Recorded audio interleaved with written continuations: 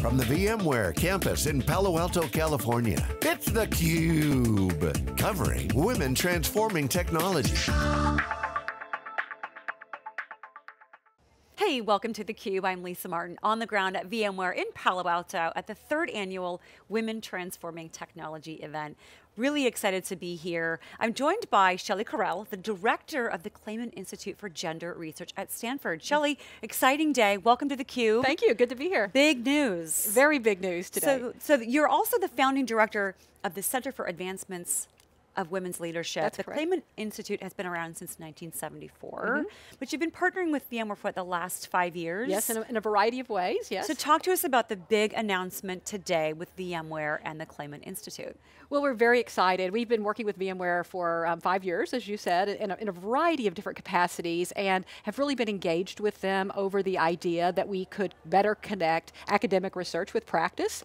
And so the news that we had to announce today is that they are investing $15 million into our efforts, and we're going to be launching a new lab that's going to be focused on advancing women's leadership. Phenomenal. Talk to us about some of the foci that you're going to be focusing on to accelerate the change that we need, not just to bring more eyes and ears and dollars to it, but accelerate it. And it really, I mean, I'm glad you used that word. That's exactly what it's about, is accelerating. I mean, you know, we come into this with research that shows very clearly that the progress in terms of moving women into leadership has just all but stalled. And, you know, the progress we're making is very, very slow. And if we just sit back and wait, we're not going to see, you and I aren't going to see gender equality in our lives, our daughters' lives. I mean, it's not going to happen. And so we're asking ourselves, what can we do to accelerate change? And so, to me, one of the most important things that we need to be doing is bridging the gap between academic scholarship, which tells us a lot about the barriers to women's leadership, with the kind of activities that organizations are doing, the diversity initiatives they're putting in place. If we can join forces, then I think we could better accelerate change. And so that was kind of the idea behind this lab. And we really have 3 main things that we're hoping to accomplish. One is to diagnose the barriers to women's advancement across all kinds of diversity that women occupy and own. So understanding those barriers. And then second is piloting solutions, working within companies to develop some interventions that we can put in place so we can learn how to get beyond the barriers. So that's the kind of next thing that we're doing. And third is just to be a hub of information. We're going to take these learnings from our research and translate them into tools that people can use to be able to put research into action in their own organization. So that's the 3-prong goal of this new laboratory. So exciting, you know, and it's something that, you know, as we talk about, it's 2018 and this is still such a massive issue. It's been very widely known for a long time that the numbers of women in technical roles in technology is below 25%. But something that I found interesting when I was doing some research on you is that there's also this motherhood penalty that I was unaware of. Tell us a little bit about what that is, and how is that something that maybe this new innovation lab will help to eliminate? Right, I think it's important because when we think about putting solutions into place, we know that they're not going to be sort of one-size-fits-all solutions. They're going to differ for different kinds of women. And in my own research, on the motherhood penalty, I mean, what we found are sort of very clear gaps between women who are childless and women who are mothers. And in fact, the wage penalty that we usually talk about, the gender wage gap, is largely a gap between mothers and childless women.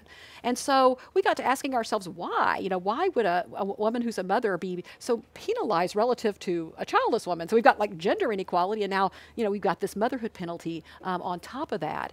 And so our research found that if you take a resume for a woman and just add an information that a subtle information that she's a mother, you know, like on the PTA, I was officer in the PTA yes. Association, that people are like 100% less likely to recommend her for hire. 100%. 100%. Yeah. I mean, it's just, you know, it's a huge gap there. And so, you know, as we dig deeper, what we see is that people's stereotypes about mothers are that mothers are sort of so committed to their families that they couldn't possibly be committed to their job. And every one of us who work with mothers in the workplace know that's not the case, right? But yet that's a stereotype that is that's holding mothers back, in addition to what we find for women in general, if you will.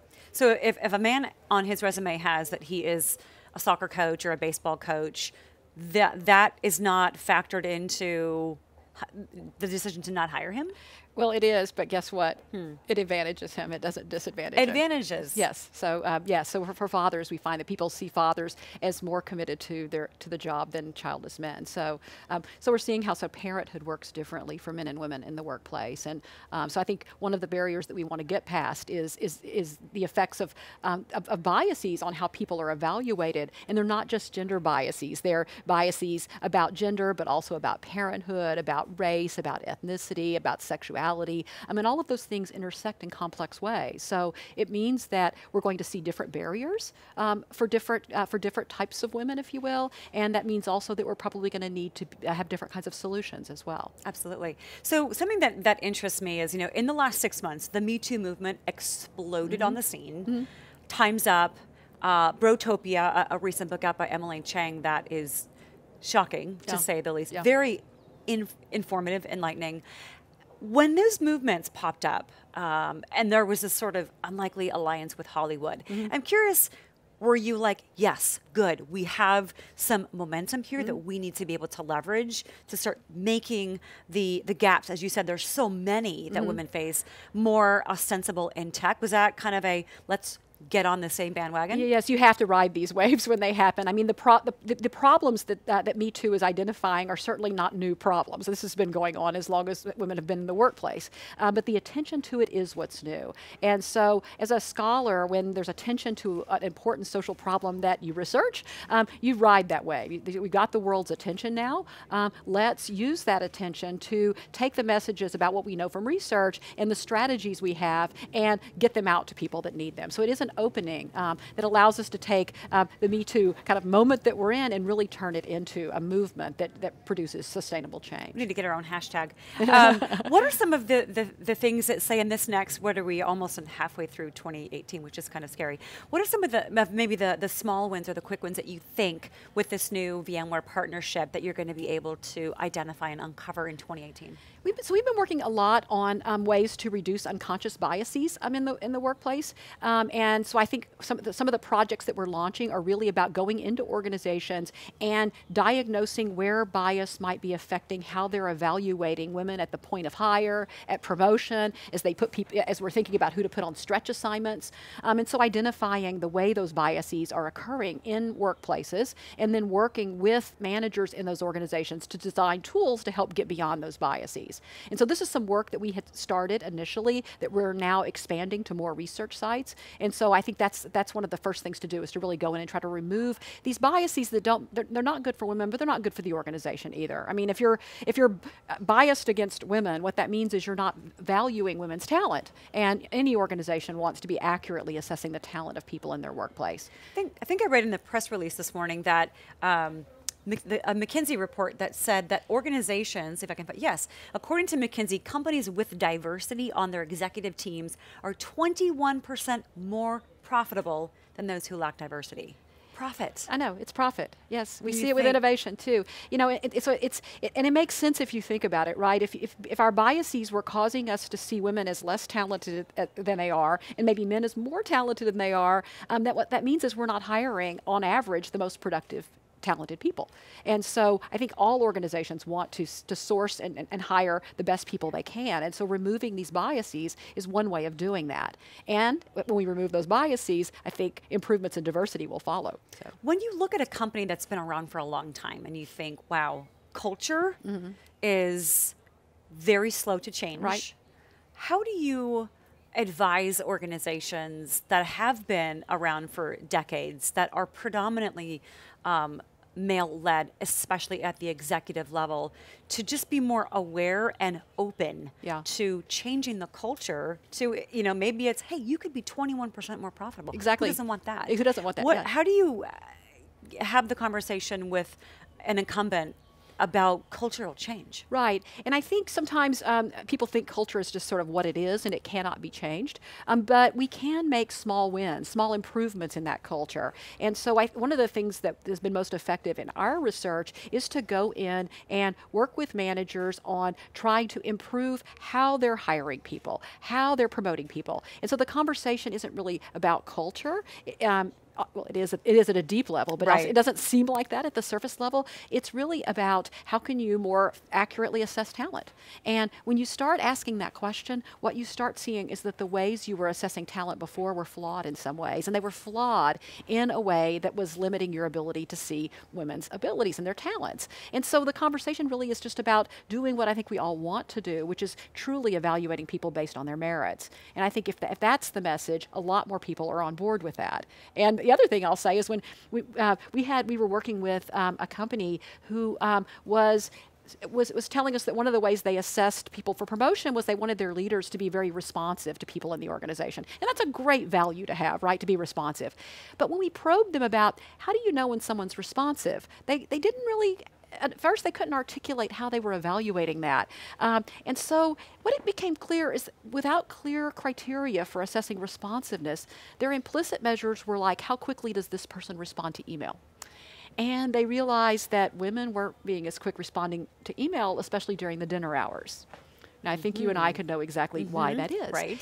And then they got to started thinking, well, that isn't maybe that's not a very good measure of leader responsiveness. And they went back to look at their responses from women, and they were more elaborate, they were more detailed, they were more helpful. And so the measure they were using was it was biased against women, but it was also not productive for what they were trying to do. And these are the kind of small wins that open people's eyes to the fact that they could do things differently that would be good for diversity and inclusion and would be good for what they're trying to do as an organization, the bottom line as well. Wow. One of the other things, so we talked about, the numbers of women in technical roles is very small, under 25%. Another big challenge that we have in technology is attrition. And the fact that more women leave tech for other industries than women leave other industries. Exactly. What are some of the things that your research has shown that companies can do to also not just focus on bringing in young talent or working with universities on STEM programs, but for women that are maybe in the middle of their career, whether they're thinking about leaving to have a family or simply this is not the right environment for me, that retention from middle career, what are some of the things that you found there? Yeah, and I'll say too about, I think one of the sort of narratives that people tell themselves in companies is that women are leaving tech to have children, but women don't leave tech to have children at any higher rate and actually at a lower rate than other professions. So that's not the reason they're leaving tech at a higher rate than some other place. There's something else going on there. And so I think working on improving the inclusion and the environment is really important for retaining women. Surveys that sort of show why people left their jobs find that in tech, a big reason women leave tech compared to other places is they don't feel like they're supported in the workplace. Okay, and more so than in other places, even including other STEM fields, so in science and things like that. Higher exit rate because they don't feel included in the workplace. So the question is, what's the barrier there? What are we doing in our workplaces that women in tech don't feel included, and what can we do to change that? And I think, again, removing some of these biases, if you're in a workplace where you constantly feel like your talent is not being appreciated, that's one way you quickly don't feel included as a technical worker. So I think this sort of cultural change that we're talking about is probably even more important for retention than it is for hiring.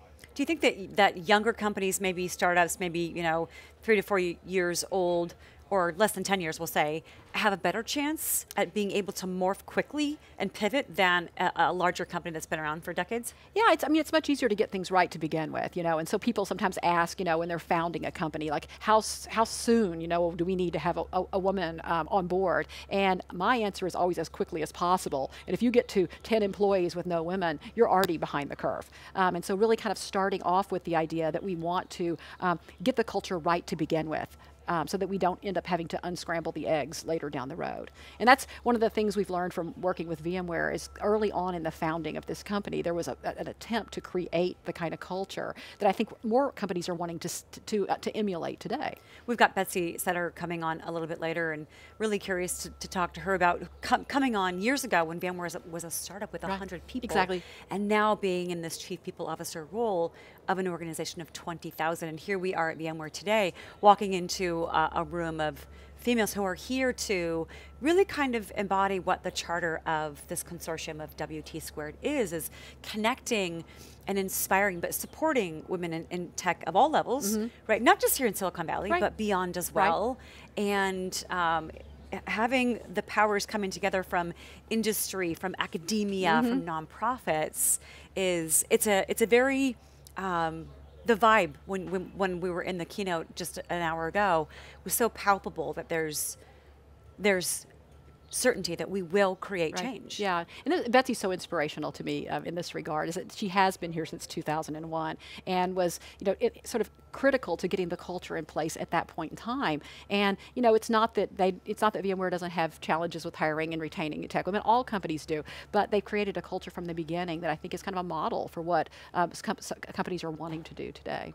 And last thing before we wrap here is we had the opportunity to listen to Layla Ali, and so cool. I mean, just to hear a confident woman who was probably born with a lot of natural confidence that some women have, some women don't. But to hear her talk about, hey, sometimes this inner warrior is the flame is out or it's low, and I too have to say, this is my purpose, this is my passion. I don't want to have to look around and constantly think, I'm in a man's sport. I know this is my sport. I thought just that having that world kind of talk to us women in tech to say, hey, it's going to take reminding yourself often what your purpose is, what your passion is, but she challenged us to do that, and I just thought it was a really encouraging, inspiring message for everyone to hear so early on a Tuesday morning. We run a sort of a leadership program for high school girls, and this whole issue of purpose is something that we really stress as well. Is that when you're trying to lead and people aren't following, you stop and ask yourself, what was the purpose in doing what you're doing, and articulate that purpose to others, and that's the way you can kind of bring people along. And so I just loved her example today about when you're not feeling confident, go back and ask yourself why. The question of why. It's too easy to go through life just doing things and losing our sense of purpose, and that really is a good source of confidence, because if you're doing something for a reason that really matters to you, that will help recharge you. Absolutely. Well, Shelley, thanks so much for stopping by. I enjoyed it. theCUBE this morning and sharing your purpose and the exciting news of what VMware and the Clayman Institute are going to do. We look forward to hearing some of the great stuff that comes out in the next few years. That sounds great. Thank you. Nice to talk to you. And we want to thank you. You're watching theCUBE. We are on the ground at VMware at the 3rd annual Women Transforming Technology event. I'm Lisa Martin. Thanks for watching.